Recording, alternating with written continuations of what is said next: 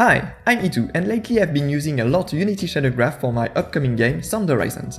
The latest thing I've built with it is a shader for generating these procedural low-poly mountains.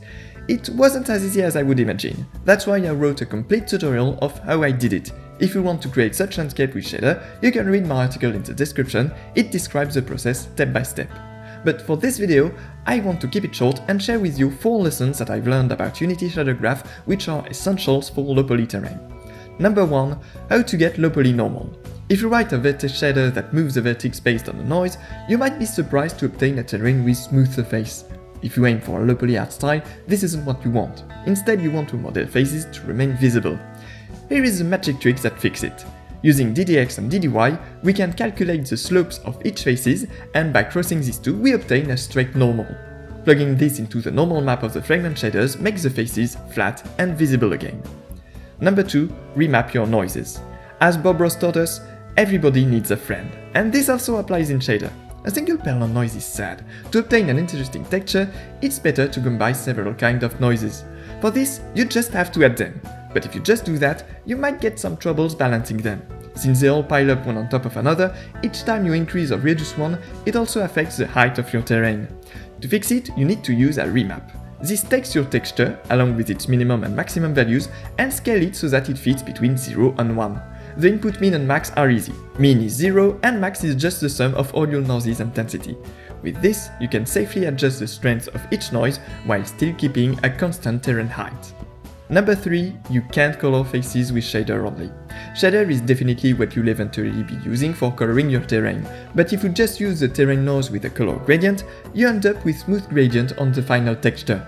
And that doesn't really fit with a low-poly art style. We want each face to have one single color.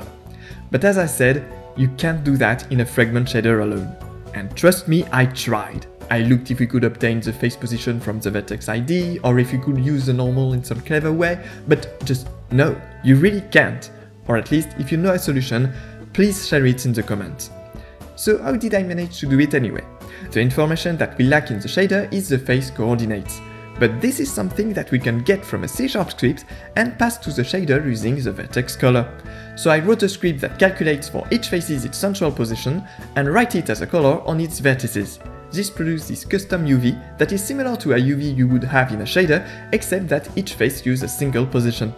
Then in my shader, I read the vertex color instead of UV so that the colors end up aligned with the faces. And with this method, we finally have a terrain that looks low-poly. And number 4. Occlusion culling is computed before vertex displacement.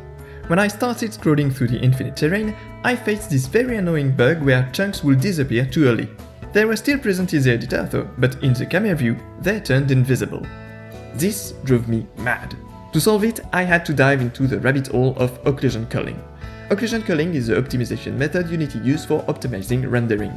Basically, whenever a model gets outside of the camera frame, or hidden behind something, Unity stops rendering it. But my terrain is clearly still in the frame here. Why doesn't it render? Well, that's simply because Unity computes the mesh bounds before applying the vertex shader. If the plane was still flat, it would indeed be out of frame. And so, Unity eliminates it. To fix it, you don't need to disable occlusion culling. You can rewrite the mesh bound by script once again.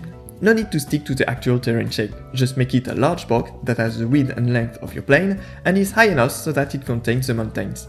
These bounds are invisible, but Unity detects them as inside the camera's frame and so keeps the mesh visible. With these tricks, you should have the tools to create your own low-poly landscapes. Once again, if you're interested in the complete process, you can read my tutorial in the description. But above all, I recommend you to try and experiment various things with shaders. Who knows, maybe it will break in an interesting way. I hope this video was useful to you. Feel free to subscribe if you enjoyed it. I'm still making a game that uses a lot of shader and I'm intending to share everything I learned along the way. Until then, thanks for watching and happy shadering!